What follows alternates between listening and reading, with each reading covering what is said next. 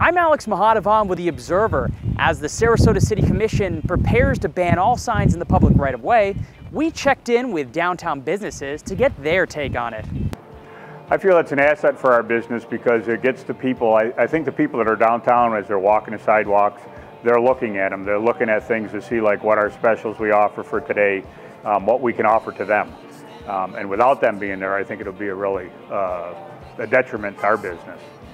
They're very effective. If you're promoting a special or you're showcasing what you do as a business, whether it's a restaurant or another shop, they're very important. You're highlighting what it is that you're contributing to the community. The decision stemmed from a spat over signs discouraging panhandling downtown. I just think that that's unreasonable. I think that we all have to work together.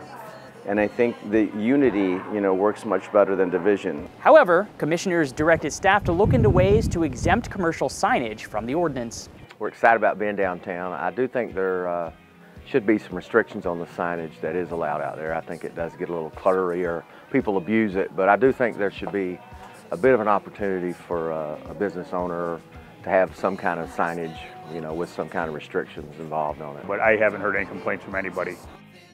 We always try to put it out of the way so it's not in the way of pedestrian traffic or anything like that. So I don't see a problem with them. We are very careful to make sure that there's a 5-foot right-of-way so people can walk by.